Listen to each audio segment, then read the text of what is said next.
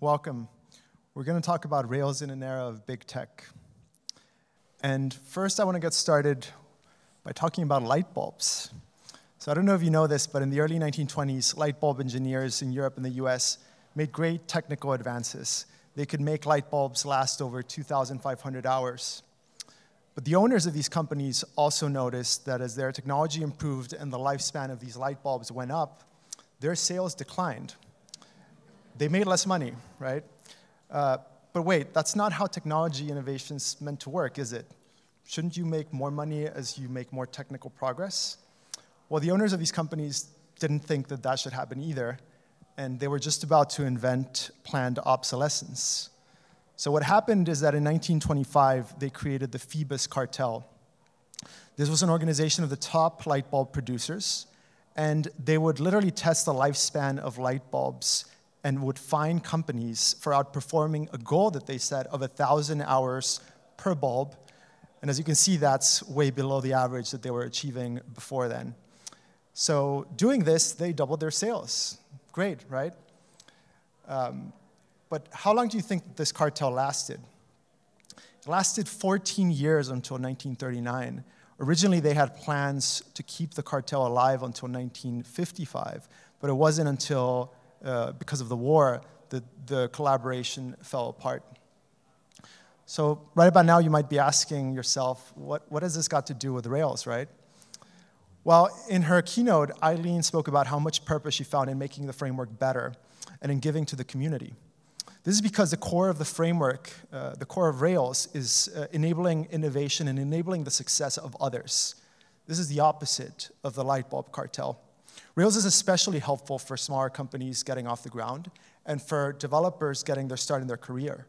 The Rails community is in this way a benefit to society. It organizes the industry, developers, and companies to use the innovations to make the world better. Unlike the light bulb cartel of the 20th century, we don't organize to plan obsolescence and to sabotage our competitors. We're actually all sharing our knowledge and making each other more successful. But can the same be said of the big tech giants? You know, as consumers, we've been lulled through their free use model, products like Google and Facebook.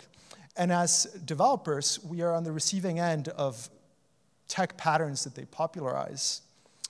In this talk, I want to make you wary of these patterns and really drive a few arguments. Three main theses. The first one is that big tech architecture can jeopardize a lot of companies, most smaller, medium-sized companies. So that's the first one. And caveat to or corollary to that is that the org tech fit really matters. So typically we're looking at patterns based on how cool they are, based on the computational elegance, let's say, but often case is that this isn't a good fit for our organization for various reasons. So I'm going to go into that. I'm also going to talk about some novel dangers with big tech market power. You know, monopolies have been around for a couple hundred years, and there is an antitrust legacy in the United States and in the rest of the world that has dealt with them. But recently, in the last 20 years, there's a different kind of market power that uses cybernetics and uses digital tools. I think that's something that us in the industry, we need to be aware of because we're participating to some degree in it.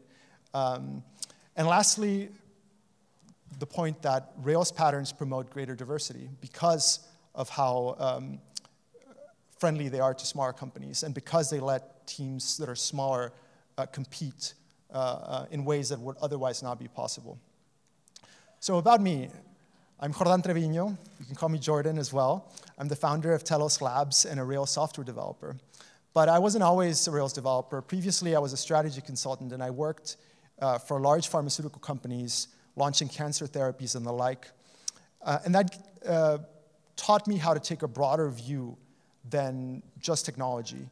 My work spanned business, operations, and culture. And that's the kind of view that I take today when we work with new clients. I'm also an enthusiast of democracy and organizational diversity broadly, as you'll be able to tell. I'm from Mexico, and Mexico is not a resource-poor country, but it's our results and the welfare of our population is relatively poor. I think this has a lot to do with crony capitalism and too much market power, which in the Mexican case is a legacy of colonialism. But I see more the US at risk for turning into a country like Mexico than perhaps Mexico's transitioning to what the US has been throughout the years. So yeah, and I'm a first-time RailsConf speaker. So very excited.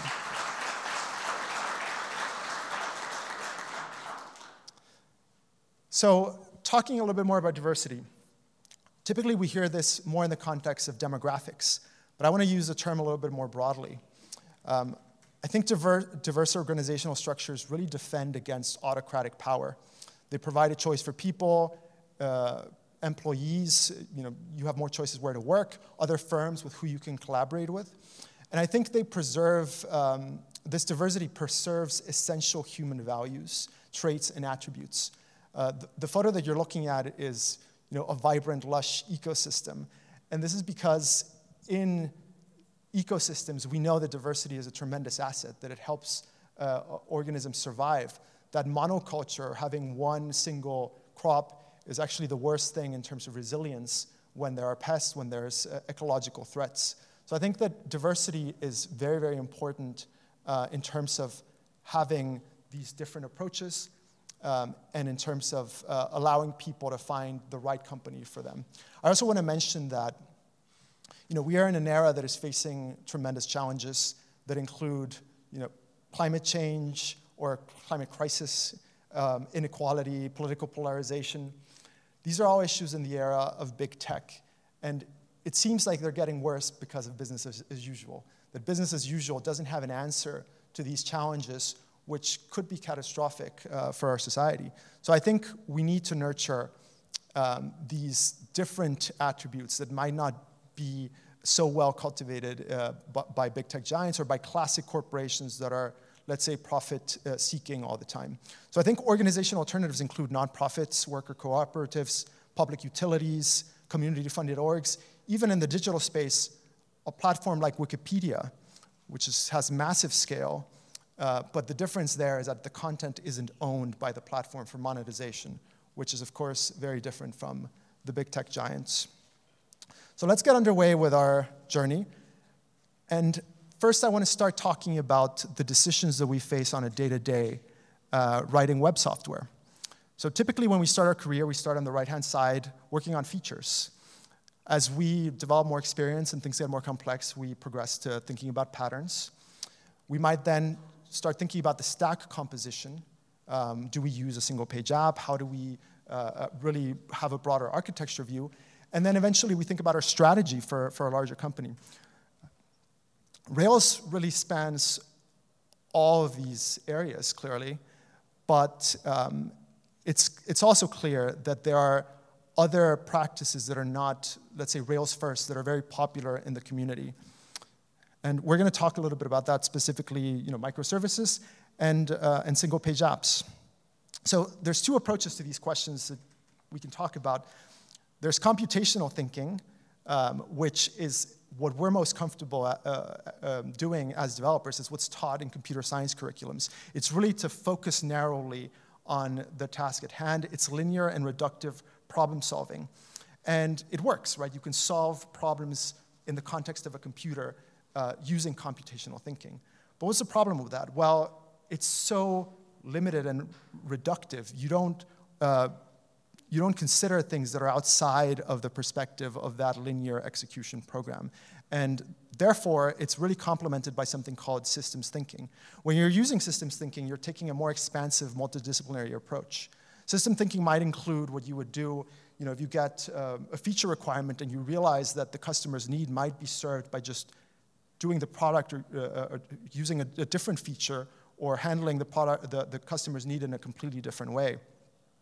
So systems thinking is key because if we don't have this, we can fall victim to premature optimization or to being captivated by computational elegance that might not be the right solution for our organization, for the product, or for any issue broadly.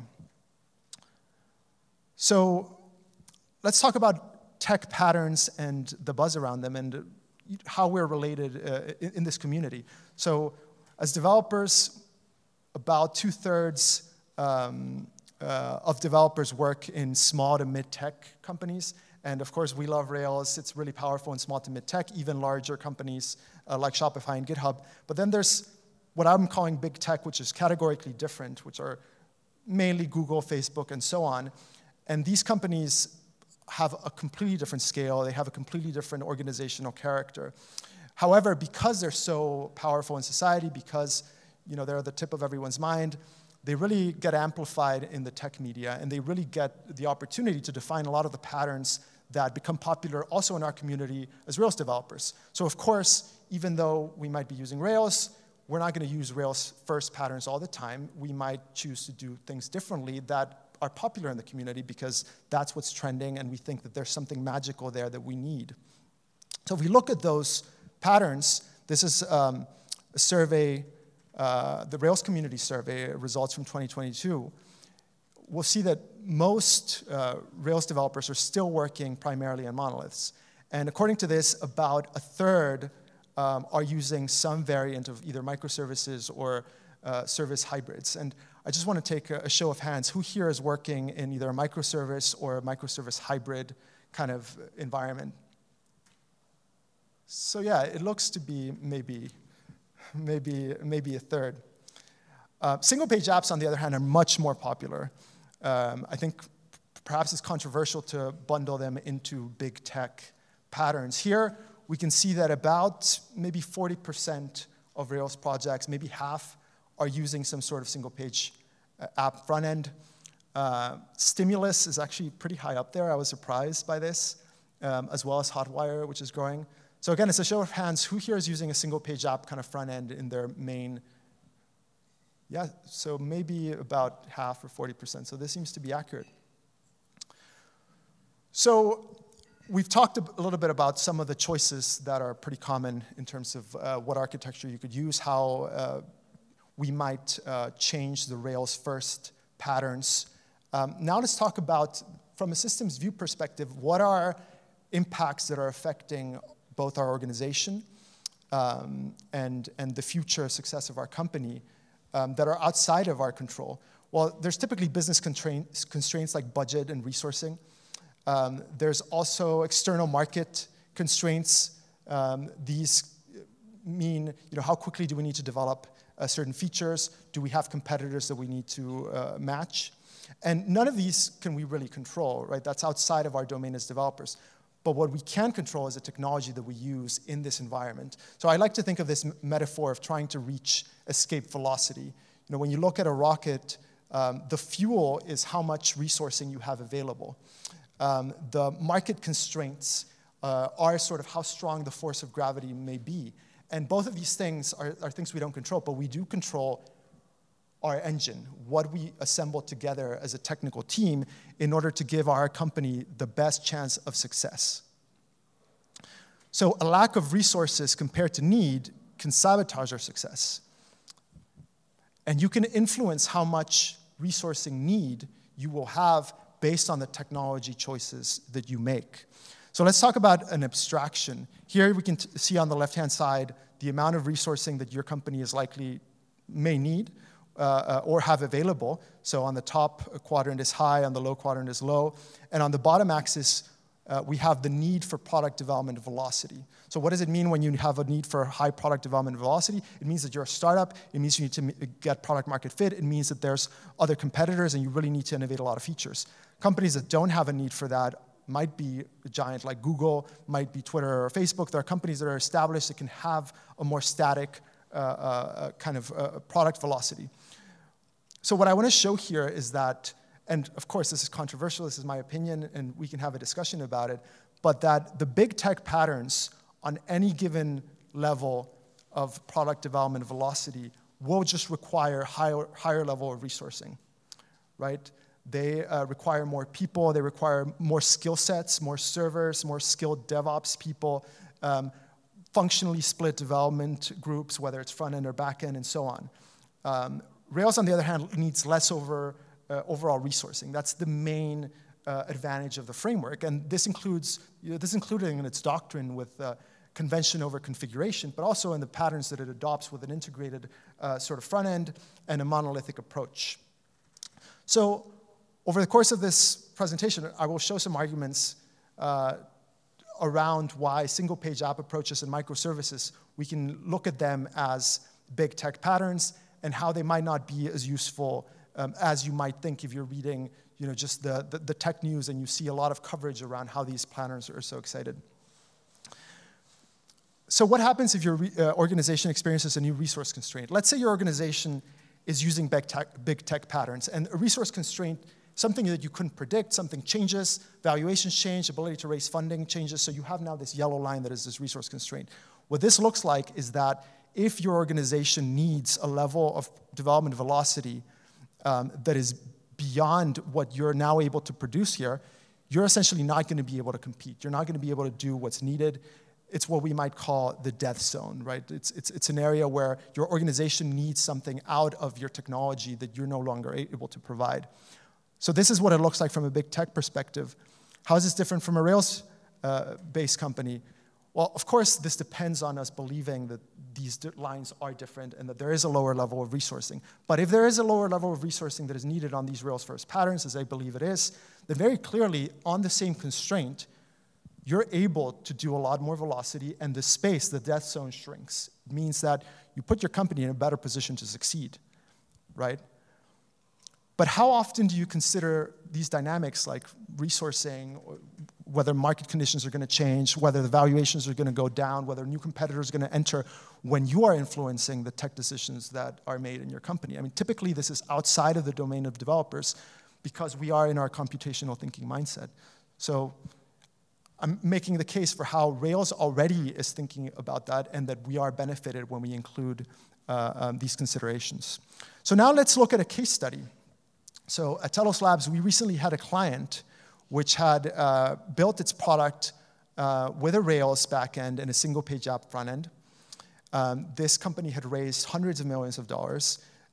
It had about 500 employees, technology team of around 50 to 75, and so on. And after about 6 years, their tech team had just gone disappointed with their stack. They had problems on their monolith that they felt they couldn't really solve or didn't want to solve. There had been a lot of team turnover, and this coincided with the era of the popularization of single-page apps, of the idea of JavaScript everywhere. So naturally, the team started thinking that the solution to their problems was migrating away from Rails and actually embracing an entirely different pattern. So they decided to move to a microservices architecture. This is what it ended up looking like. So in retrospect, I think we can say that this was what's called a distributed ball of mud. You had the Rails API on the left-hand side there. You had a single-page app up top, and they'd created a Node API and almost close to 20 microservices that were running on Node. That single-page app was over 300,000 lines of code because it needed to connect to all these different services, but all this data was needed on different on the same page, essentially. They had a lot of duplicative data transformation logic across that single-page app. And there was a lot of interdependency, therefore, among the services. And it didn't work out for them. The problem that they had was that they were experiencing very, very slow development times. Timelines were completely unpredictable. They just didn't feel like they could estimate a feature. And they would get estimates from the development team, and it would take 3 times longer. They had reliability issues because they had a much more complex DevOps situation. Think about 20 microservices and having to maintain that across 3 environments and the deployment situations and so on. Every outage is like a murder mystery. You're trying to find out what went wrong and which service is the result. So if we take a look from a systems thinking perspective, the experts for microservices had left, and the company continued to need significant product enhancements merely to enable adequate growth. This wasn't a company that had a stable product at all. Their cash burn was very, very high, and they would run out of cash. And the company's customer base was actually enterprise kind of customers. They had users in the order of thousands. They were never going to get millions and millions of users. So why was this pattern really chosen, right? So our client wanted to accelerate development velocity. They wanted us to deliver a way, both a new process for making product development so that they could estimate correctly, but also we were tasked in delivering an important new feature that was essentially new reporting capabilities in under 6 months. So it was both, how can we change the way we work, and is there a silver bullet to this, and you must deliver, or we want you to deliver this important new feature set. So definitely a complicated situation and a difficult one. So what to do? Firstly, massive learning situation. It's very important to deep dive, obviously, on the technology, on the code audits, on all the apps, understand their process, and understand the requirements of this new feature set. And then also to engage with the team and leaders and really put the system perspective together. So when looking into this, it was clear that our team was not going to be able to deliver the new functionality with the existing patterns. It was just going to be way too complicated. The experts who had built them had already left. We didn't have experts who could really guide us to a very complicated domain. So it was clear to me that we needed to transform the way of work of this organization. So the two main areas to think about is how to handle this complex single-page app, this pattern that had been with the company from day one. And really, there were two that they were thinking about. One is business as usual, or two, change to a newer framework. Maybe the problem was that this is just not the right single-page app framework. Maybe going to Next.js or something else was going to solve the issue. Secondly, it's how to handle that data layer. So again, business as usual, or overhaul the node services, which was not our expertise. Or maybe what our client most likely thought we were going to do is create a new Rails service that just handled this new reporting capability. And meanwhile, they had other teams involved. They had other teams trying to overhaul the node services. They knew that they were in a sort of crisis situation, and they wanted to keep their options open. So if we look at it from our diagram again, what had changed was that, that green dot on the big tech pattern was maybe where this company was performing. It had a certain level of high resources. It had a certain level of relatively low product development velocity. And now they realized that they needed much higher product development velocity in order to keep up with their clients. So they had a velocity target, and that now they had a lower resourcing constraint because a lot of people had turned over and they were going to have less cash on hand. So I look at this and I thought the only way to make it work is really to jump over from that blue line and get over to the red line. If we could do this for this client, it would be a massive success because then they could actually have a chance of success with higher velocity at lower cost. This is the amazing power of Rails. Not only can it perform more cheaply than big tech patterns, but it can deliver much greater product velocity for the same resourcing. At least that's what I believed at the time. So two recommendations that we came up with. One was shift to the server-rendered front end, and two was to restore the monolith, which both of these were quite controversial from the perspective of our client. And actually the most controversial piece was shifting over to a server-side rendered front end. This diagram here is from Sam Stevenson, RailsConf presentation from 2016. And really what it encapsulates is on the left-hand side, you can see the complexity of a very basic kind of single-page app setup. This doesn't even cover the virtual DOM, but it just shows how you essentially have two applications. You're loading, you have an HTML boot page that loads JavaScript that then makes requests to a JSON API and then renders the view on your front end. The multi-page app or server-side rendered pattern is a lot simpler, of course. You have a very HTML page that renders on your first load, and then you make requests and you get the new content. So I was a big advocate of this, but it was very controversial. I thought that this was going to lead to simpler execution flows. It was easier to follow, that it would be easier for this company to move over to full stack patterns rather than having separate development teams, which again reduces the cost and resources, that it would eliminate front-end state concerns, and that it would dry up that data transformation logic on the front end, which was very duplicative. But of course, the question was, can this really perform when this client had expectations of a completely dynamic front end? I believed it could, and at the time, we thought TurboLinks was the approach. Well, actually Turbo, but Turbo wasn't supported by, didn't have Internet Explorer support, and this client needed Internet Explorer support, so TurboLinks was the answer there. So how to show the new content rendered from this monolith when you have a very complex single-page application and you have issues like authentication, data that needs to be scoped. So believe it or not, this is not elegant, but the actual solution that ended up working, still working to this day, is to iframe the new server-side rendered front end into the single-page app. So what you can see in the diagram on the right-hand side, the green areas, let's say, are the single-page app frame.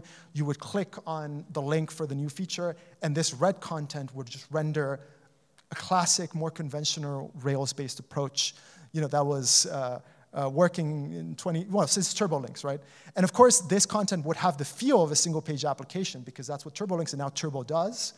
And we would be able to actually scope to the user by passing certain ID token on the iframe URL as a query param and then authenticating the user on the Rails side. So of course, authentication was a challenge. There are also some situations where you need the iframed app to communicate to the single-page app. Sometimes you have some modal that opens up in the single-page app. You have drop-downs. You have things that you need to close. So there are ways to solve that. You can use post-message. We use a library called PenPal in order to configure how you send messages from one environment to the other. And this ended up working. The other technical challenge is how to create the new functionality in record time from a new monolith when this new feature, remember, was reporting, so you needed to access all the data, basically, depended on connecting to more than 12 services. So if we compare side by side the different patterns, on the left-hand side you have a monolith, classic monolith that has one database, and you have all your tables there. On the right-hand side you have this new microservices pattern that this company had adopted. So basically you had your single-page app and a Node API layer, and then beneath that you have close to 20 services, each one with its own database and tables in that database. So our options, we thought at the time, were one, either to connect to the API layer and query the data and reconstruct the new presentation logic in the monolith, or somehow to bypass the API layer, even though that's precisely breaking the pattern of microservices and producing that API layer. But of course, if we went the first option and connected to the API layer, then really our Rails monolith wouldn't really work as a classic Rails monolith. We'd end up having to connect to all these services, transform data on the Rails monolith, and essentially we'd just be adopting a lot of the responsibilities of the single-page app, but we wouldn't have a lot of the benefits that a typical Rails application with its active record access has. Wouldn't it be great if we just could consolidate all of these microservices into a monolith? Well, this, of course, could never work because we were creating a new feature, but we weren't going to replace the entire application, which was quite big and still needed to work and depended on all these microservices. So we couldn't do a massive data migration of all the databases into one database. We couldn't consolidate this into one single app, not in the time that we had available, the resources that we had available. So the solution was connecting to multiple databases, right? Restoring a classic Rails monolith, bypassing the APIs, and therefore having, again, the power of active record. And yesterday, Guillermo gave a great talk about how you could use a microservice environment in a Rails approach, even with multiple databases, and do event kind of driven architecture. But we thought that this wasn't what we wanted to do because that would still maintain a lot of complexity. This company wasn't really using event-driven architecture. So what we wanted to do was really get the power of active record directly and handle the complexities of multiple databases within a standard classic kind of Rails logic flow. So the other important element of this is when you're recreating a Rails monolith from an existing set of complex microservices and databases, you have an opportunity to create a domain-driven design within the Rails new monolith. In microservices, you fragment everything, but in a context where this company had had a lot of product evolution, these microservices had bizarre names that didn't relate to their use on the front end or to the user. So you had a very bizarre it made it difficult to reason about their application when things weren't named in a way that made sense and there wasn't easy concepts to grasp.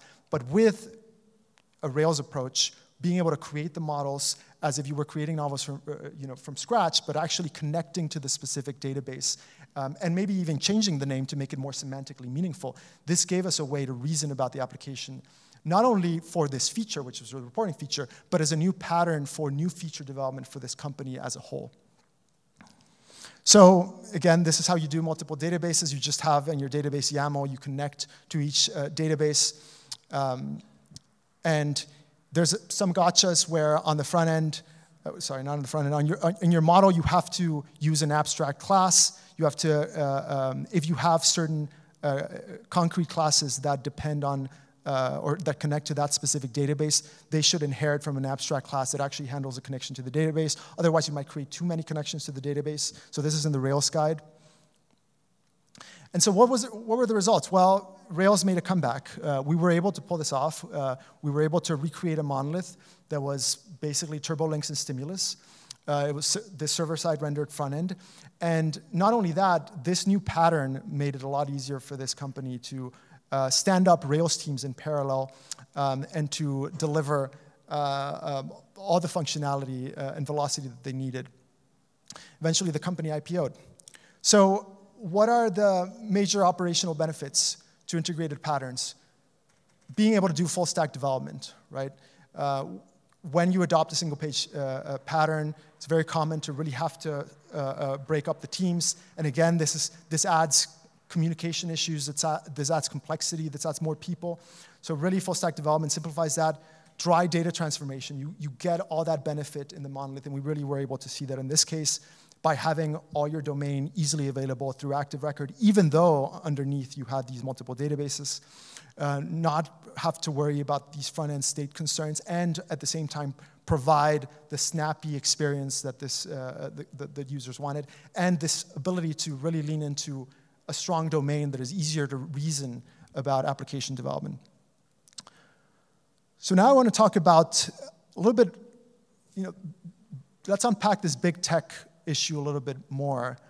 And I want to make clear that when I'm talking about big tech here, the scale difference when you look at a Google or a Meta, and this is a chart that shows the lifetime company profits, again, compared to even a very large Rails user like Shopify, it's a completely different, this is 2 orders of magnitudes different approximately.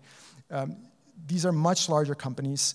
There's nothing really in the Rails ecosystem that is really to that scale. And I think this difference in scale also betrays a difference in character. So big tech is so large with billions of users, with hundreds of thousands to millions of employees. Amazon has 1.6 million employees. Hundreds of billions of cash on hand. I believe Apple has over 200 billion. That financial resources are no longer a constraint to these companies. What is a constraint? Well, hiring, regulations in many instances, internal communication and management challenges, because it's very hard to work with hundreds of thousands of people. And even economic conditions or world limits. When you're at the level of Google or Facebook, then the world population starts hindering your growth. So internal integration just isn't feasible for these companies. So they have to create a different way of working. They have to really segment their teams into front end and back end. They have the resources to really stand up DevOps teams and produce all these tools that make their way of work possible. But often in our world, we look at these companies and we think that because they're using these patterns, they must be successful. Their success must be attributable to their use of these patterns, right? So maybe if we use microservices, maybe if we use single-page apps, our companies are going to succeed, right? So this is exactly the opposite of the argument I laid earlier, where this resourcing constraint was actually going to risk or jeopardize the success of this company. And effectively, you can see, if you look at Google, you look at their growth, microservices was created as a word in 2011. They were already at 40 billion in revenue. First release of Angular, they were, again, and this has nothing to do with their technology approaches. They've created their technology approaches as a consequence that financial limits are no longer a resource constraint. So meanwhile, majority of Rails developers work in small to medium tech, typically less than 50 other developers. And even large Rails companies are far short of 100,000 employees. So our community is very, very different from that. I also want to mention that market power has been around for a long time. You had a monopoly with U.S. oil. You had AT&T that was broken up. You had railroad trusts that were broken up. And typical market power means that you determine prices, you have power over suppliers and employees, and so you are able to generate more profits for yourself. And the danger there is maybe reduced innovation and so on. But this is something new. It's new to these massive digital platforms, and that is the power over perception itself. When you look at a social media giant, you can't guarantee that the content you're looking at is the same as someone else. It's in fact clearly not. And their technology is really geared at behavior modification. That's the core of what it does. It does behavior modification for ad sales, right, to generate ad revenue, but this can also be used for political control. It can be used for economic domination when you don't show the same products or the same prices. And there are unprecedented dangers to this.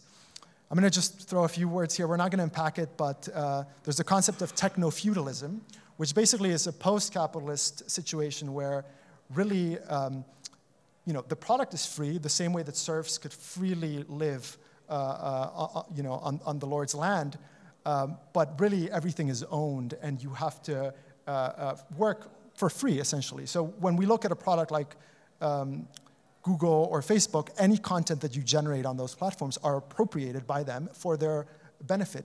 And this requires some novel legal kind of acceptance of that, and it's not without controversy, but in fact, that's what's required. Where's that leading? That's an important question. And the other, perhaps very important danger, is cybernetic authoritarianism. So these companies have a lot to lose if there's antitrust, if there's political concern around their power. They have a tremendous amount of power. So why wouldn't they just get closer with an authoritarian government and so on to suppress any sort of threat to their power in this way, and also perhaps support politicians that are friendly to them?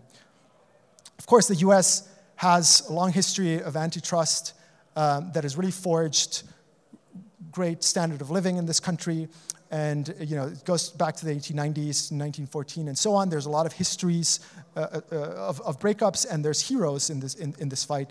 So this isn't a novel thing. However, antitrust enforcement has radically been reduced in the last 40 years for a variety of reasons, but it's generally a concerted effort to weaken the antitrust regime. Generally, let's just summarize this to neoliberal ideas, and ideas that it's okay for monopolies to exist so long as their products are free. And it also has led to a lack of reviewing mergers and acquisitions. And so what we see is that these tech giants, the gray, these are the number of acquisitions. The gray are acquisitions in their sectors. The blue is acquisition in new sectors. And what they're doing is essentially using their profits from their source of market power, whether it's dominating ad sales or whatever, and reinvesting to get into new areas of the market. This typically starts with offering a product for free, like Google Slides could be free and so on. But what it does is it kills startups. It creates new death zones for small companies and medium-sized companies because you can no longer try to produce that product and offer it for a price that you need to survive, right? Meanwhile, they're doing this to grow their power.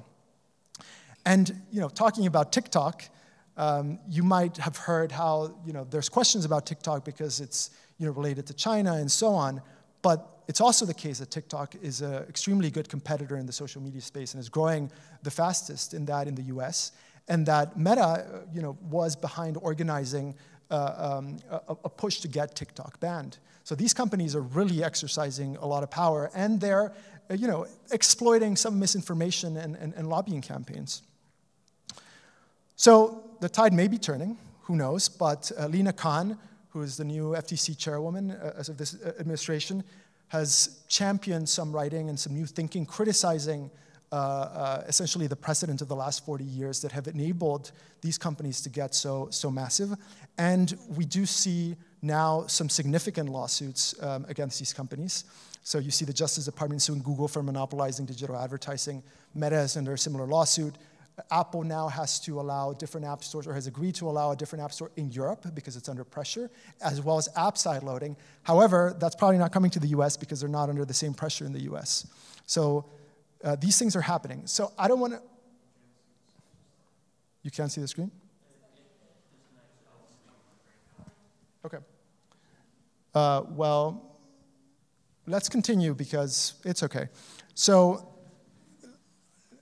this was all about making you aware that big tech pattern, well, that monopoly is a danger, it's a new danger, and so on. Let me just close out by saying that big tech patterns may not be right for you, right? That these tools are meant for a different scale of company in many cases. That doesn't mean that you can't use single-page app or services. Of course, we're doing that all the time, but probably leaning into Rails-first practices is a good idea as a default. And it's very important to understand your organization. It's very important to put your organization in a position to be able to succeed, and therefore finding org tech fit, basically mapping the tech architecture that you pick to the needs of your organization will be something that you, in your role as developers, where you're starting in your career, whether you're progressing to leading teams or to leading a technology group, that will be very helpful for your company. And it's a better way of driving technology decisions than narrowly focusing on computational thinking and the tech buzz, whether it's microservices, whether it's virtual DOM, and that kind of thinking. We sometimes often think that it's the solution and that's the answer to our needs, but actually you'll get a lot more benefit by thinking about other dynamic elements of the system that you're operating in. So Rails is awesome because it helps us succeed, and thank you for making the Rails community awesome.